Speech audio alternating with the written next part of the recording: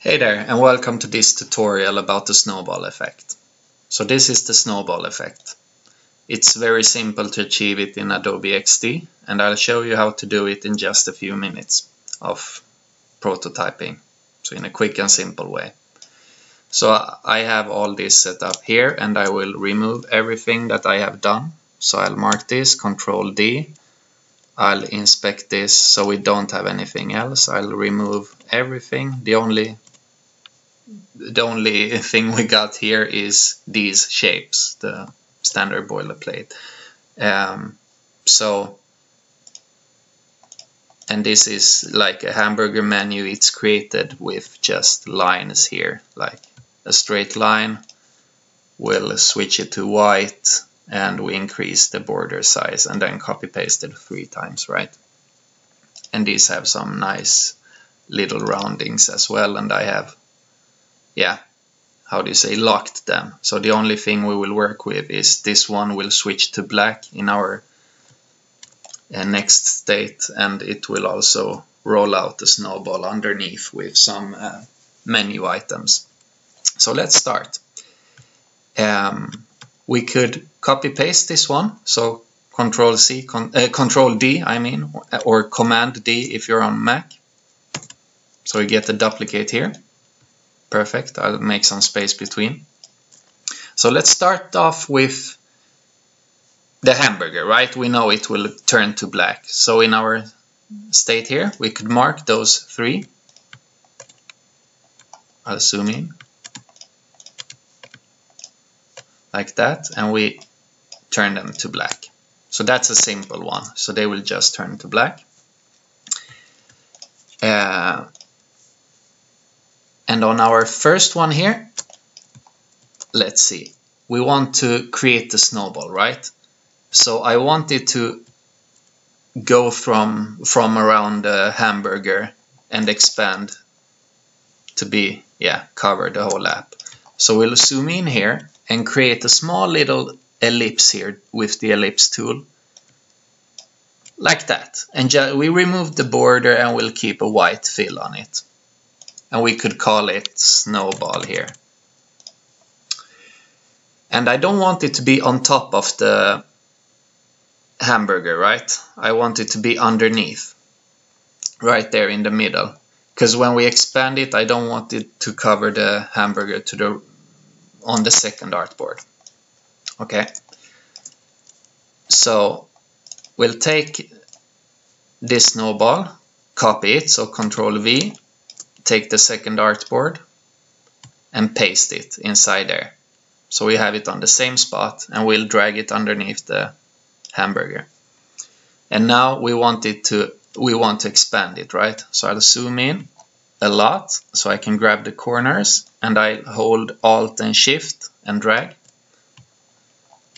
I'm on Windows, I don't know what it is on Mac. So keep zooming out, expanding it. A little bit more, right? Maybe keep some of the original app.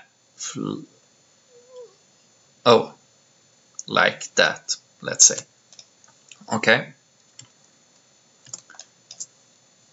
And now, what do we have left? We have the menu items, right? So I will, on our second artboard, I will take the text tool and write like home, I don't know, art, about, contact, right? And we'll try to center them, something like that. And of course they cannot pop up from like that from nowhere. So we Control C and we take our first artboard, Control V. And well, they should go from 0 opacity, I guess. But also I would like to drag them up a little bit here. I don't know if it got, let's see. Like there, so it will slide down with the snowball. So it will not be a simple transition from 0 opacity to black. So now let's hit prototype and see what we have.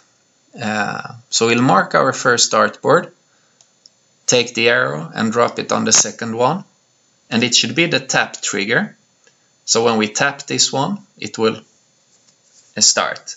And it's super important that we keep the auto animate.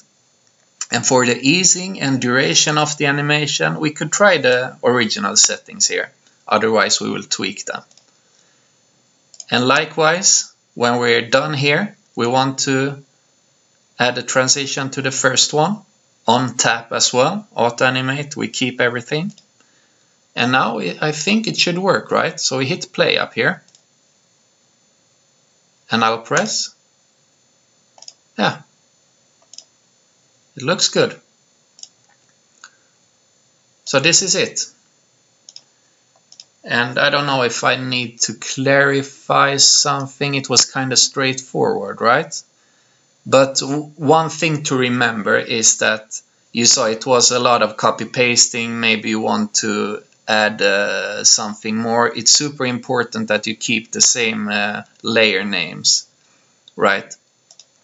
So we shouldn't change the layer name on this one here. If we do that, we need to head into our previous artboard and change the name on this as well. So yeah, you could introduce new elements, right? Keep transitioning, but you need to be consistent with the layer names. And yeah, that's all. Thank you for watching. Bye.